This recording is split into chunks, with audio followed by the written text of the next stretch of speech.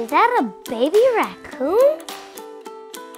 When Rocket was just a baby, she got separated from her family. So, Katie decided to rescue her. She took Rocket home. Hi. Her plan was to take care of the raccoon for a day or so, until a professional raccoon rescuer could take over. But every single shelter was closed. That's not good. Katie realized she had no choice. Her and her family would have to raise Rocket until they could release her back to the wild. But what do you do with a baby raccoon? First things first, food. They tried to feed her like a baby, with kitten milk in a tiny bottle. They probably didn't have raccoon milk at the store. But Rocket didn't want to drink from the bottle. If she didn't eat soon, she'd be in trouble. So, Katie took a stuffed toy and soaked it with milk.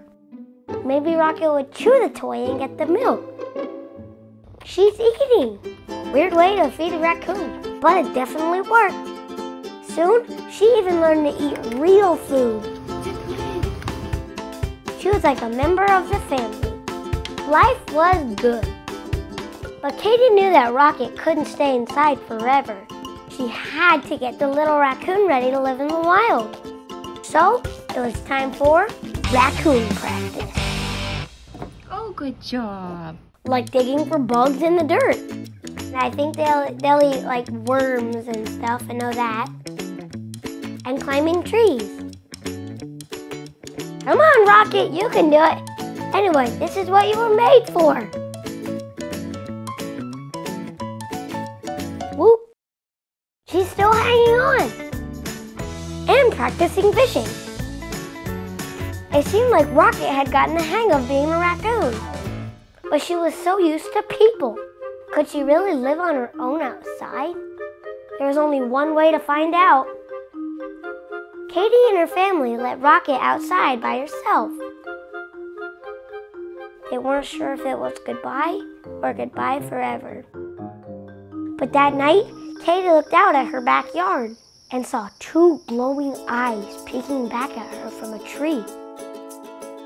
Rocket had made herself a home right in Katie's backyard. Now they see each other almost every day, sometimes in very strange places. I'm not really sure how she got up there. Even though she knew how to live outside, Rocket didn't really want to go far, especially when she could just eat dinner at home. She even plays with Katie's dogs and shares treats with them. I mean, I think that is really cool. You see like two totally different species of animals and they're just like best friends. How often do you get to see a raccoon playing with dogs? When Katie first found her, Rocket was all on her own. And now she's got the best raccoon life. Like she can bounce from two different houses whenever she wants. I mean, that raccoon doesn't have anything to not be happy about. Pretty good life.